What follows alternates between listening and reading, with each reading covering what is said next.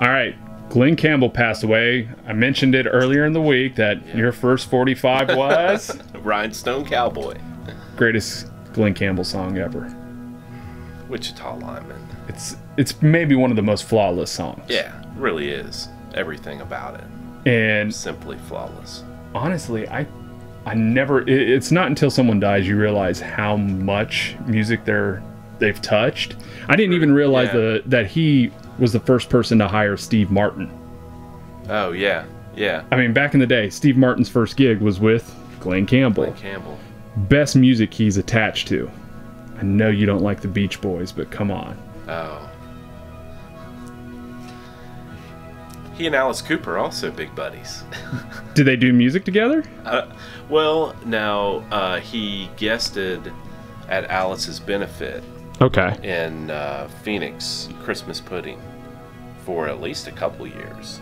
And he's also, and you know, because I love me some Disney history, he's the musician that opened Walt Disney World for their special.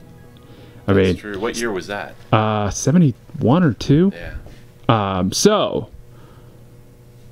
best song, Wichita Lineman. Yeah. Second best? Gentle on My Mind. By the time I get it's to not Phoenix, the one you're holding? Galveston. I mean, at this time period, this was what? 70 something? 72, 71? Yeah. Here's my question. Yeah. Maybe because of circumstance, but best last album to be able to say everything you needed to say before you step off the stage. Have you listened to Adios at all by him? No, but Kim has. Makes her cry. I mean, it'll kill you. Yeah. It'll kill you. So in the pantheon of, do we count him as country? I don't know. It's like overall, Christopherson. Yes. It's like Christopherson. I don't really look at him as country. John Prine. I mean, yeah. Country. I don't know. Even Johnny Cash. I mean, they're storytellers with pop appeal. I mean... Yeah. That's the beauty of a great artist, though. You can't pin him down. Where would you put him? Is he a top 100 singer for you? Oh, yeah. Yeah. Top 50? That's cutting it. Could be. And listening to these... Well, like I always listen to by the time I get to Phoenix and Wichita Lineman. Those are in rotation at the house all the time.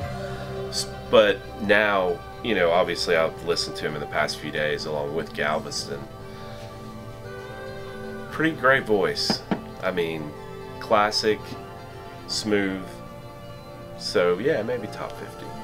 And not to go selly on here, but you got some of his. We got some blend. We got the classic stuff. Sounds good. And the Christmas album. I've not heard the Christmas album. Is it good? Yeah. Oh, yeah, it's good. All right, might have to check it out. Thanks, Matt. Thank you. I am a lineman for the county, and I drive the main road.